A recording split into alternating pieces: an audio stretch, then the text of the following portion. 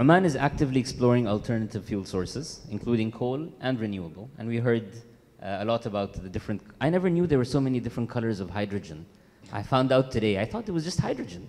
But anyway, so Oman is exploring other renewables, coal and renewable, and it's part of Vision 2040. Can you elaborate a little bit on the current or future projects at PDO that will contribute directly to our vision, Vision 2040?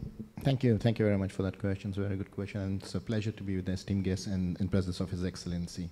So I think for many in the room that are very familiar what PDO is all about, but for our friends and colleagues from Saudi, perhaps a very quick introduction about PDO being the largest oil and gas producer in the country. We produce about 660,000 barrels per day of black oil, about 90,000 barrels of condensate, about 2.1 BCF of gas every day. And we do that through about 200 plus oil reservoir, about 50 gas reservoirs, 30,000 kilometers of flow lines and pipelines. And we have about 60 rigs. We drill about 1,000 wells per annum. So with that, all that activity, we're still looking at growing significantly our production, with which comes the challenges of sustainability. And that challenge is, I think, nicely framed by His Majesty's directive in October last year, which was launched in COP27, where Oman said we are going to go for NZE 2050, and we've embraced the same as well.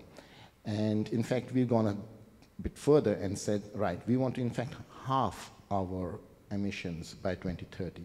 And that means that you don't produce any molecule, but you produce an abated molecule, a molecule which actually is low carbon. And to do that, you obviously have to strategize how you do that, and hence the entire decarbonization, like yourselves, the entire decarbonization strategy that we have put on the table, through which we are looking at how do we reduce emissions and still continue to grow.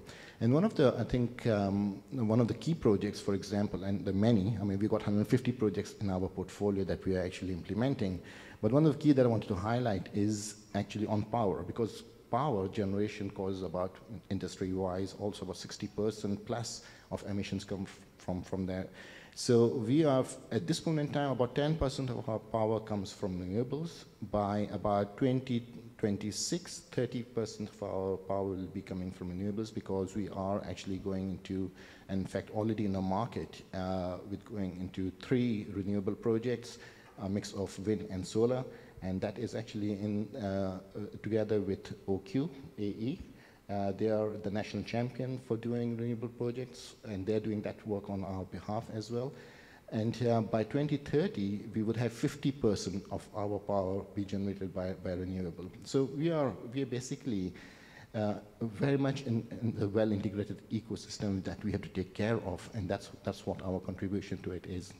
And I think one last thing I would like to add to that is, I think, and this is probably the right, the messages have come here as well, is there is no path to net zero emission without collaboration, and this is the forums that we actually come and collaborate.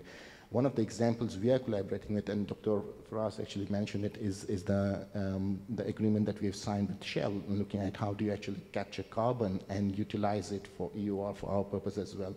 So those are just some of the examples that we are working on, which actually fits very nicely with Vision 2040. Thank you very much. In 3 words, what does sustainability mean to? I guess it will be generating value with low carbon future, such that the video that you showed remains for the next 50 to 100 years. Inshallah.